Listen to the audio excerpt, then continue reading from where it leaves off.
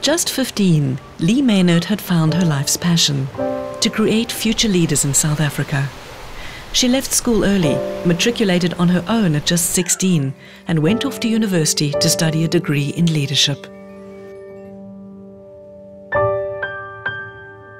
When I was 19, I was in my final year of university and we had to do an internship. And I got an opportunity to intern with a very big and important man in the world. And he asked me one but very powerful question. He said to me, "What is your big yes?" And he looked and he waited for the answer. I went and I thought about my answer, and at the end of my month-long internship with him, I said, "You know what, I actually do have an answer for your question." And my big yes would be to start a school one day, a cool school, a kind of school that brings out the best in people, where young people want to come to school every day, where the teachers want to come to school every day, where all that energy and idealism of youth is really allowed to fly. When she left university, Leigh entered the corporate world and became a project manager. The work was secure, the pay was good, and she was a valued member of her team. An alluring, secure future in the mainstream lay ahead of her. And my worries, I started to become, well, should I take one overseas holiday or should I take two this year, you know? And I caught myself. I remember having those thoughts and just thinking, whoa, you've gone off track. You've lost the plot. This isn't real, and you know it's not real. These kinds of concerns are not real concerns. Why are they not real concerns? Because it's not the way the majority of people live. In all areas of my life, I've tried to seek freedom and diversity and perspectives, and anything that closes us off or limits us to one world view has never been for me for long. So you took a leap of faith. I bumped into my mentor from when I was 19, and he said to me, "Hey, you know what you're doing?" And I said, "You know what?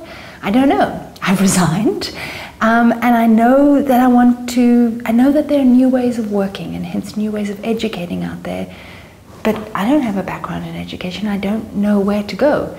And he said, "You must go and meet a man called Taddy Bletcher. He started a university in Joburg." And I was like, "You can start a university?" I was thinking of starting a school, but gosh, if someone started a university, I definitely want to meet them.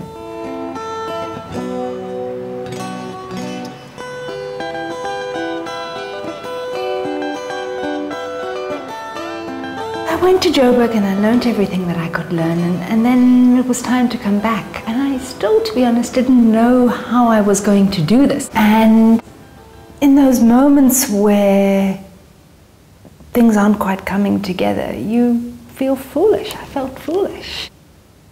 My life thus far has taught me a few things, and one thing I know is that there is wisdom in the unknown and in those moments of change. So I knew I just had to sit it out. I knew I actually had to go within and listen and wait for the next unfolding.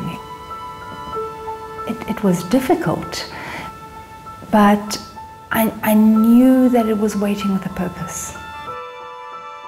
And so the pieces of the puzzle slowly started coming together. Leigh crossed paths with three like-minded souls, Gia Whitehead, Audrey Marais and Graham Lashbrook, and together they crafted a vision and built a school, Tsiba, a not-for-profit incubator of excellence. Although there's nothing wrong.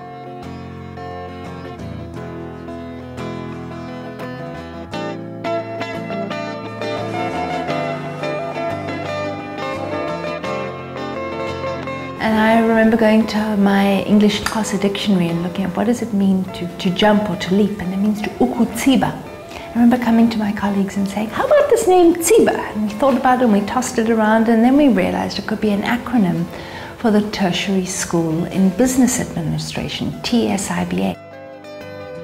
So welcome to Quiet Time today, looking inside of us to see the last assignment that you did. The way I normally would. Tsiba opened its doors to students who otherwise would not have been able to enroll at university because of possibly finances, or possibly they didn't have university entrance qualifications. Many of the students who came from schools, for example, that only had standard or lower grade subjects offered. So it wasn't through their own doing that they couldn't get to university. It's not going to be perfect, but if excellent, it's the word that exists. It must be seen in this work. The first year of being operational was just glorious. I mean, we were 80 people, it was still quite small, and we flew. They were well on their way to creating a dream, graduating entrepreneurial students and leaders. But with all new ventures, challenges come with the territory. From its inception, CIBA offered their students an interim accredited degree, affiliated to another institution. Then they got word that things would have to change. At the beginning of the second year, we got a letter from the Department of Education saying, choose. If you offer the accredited degree of another institution, you're effectively that institution, or you need to write your own degree and be your own institution. The plan was to then write our own degree in record speed while our students did UNISA. That added an additional year onto their studies, an additional year that they wouldn't be working. They had to go back to their families, most importantly, and say, guys, you know this university I said I was going to study at that you'd never heard of? Well, now there's been this glitch and it's going to take a longer year. I mean, how do you explain that to your families? Your families say, they're ripping you off, leave now, quickly. You can just imagine the huge respect people had in the community that you're at university, and now suddenly you're not at university anymore. And how do you explain this, you know? How do you explain to your family that warned you that maybe you should check it out? I'd been elected to take the position of leadership and ultimate responsibility, and I had to, at the age of I think 26 at that time, find our way through. I witnessed Leigh and other members of staff, but Leigh particularly, I remember, losing a lot of weight. So the 4 directors, they were working around the clock, designing the degree, teaching, listening to the students, engaging with government, engaging with educationalists, getting teams going. There was a lot of sacrifices made for this vision. It was immensely challenging to take the organization from a real low point where students were leaving because they'd been messed around and they didn't know whether they could believe us anymore and trust us, and turn that situation around into one where we had accreditation for our own degree and our students felt positive about the place. There was not a single moment that Leigh ever envisaged giving up the vision. It's the only degree in the country that has leadership at an undergraduate level, for example. We wrote this fabulous degree and we did get it accredited in record time, and when we did, we went back to the students and we said, here's our fabulous degree and this is why it's so fabulous. You can choose to shift over to this degree and get course credits for what you've done, or you can stay with UNISA. We realize this has been a wobble for you, so you can choose. At the end, 95% of our students did choose to move across to our degree. Valentino, Vashti,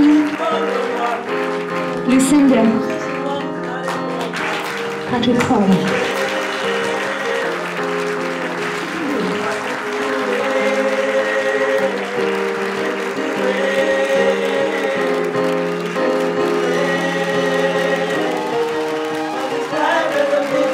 When I went to the graduation ceremony at CIBA was when I finally got it.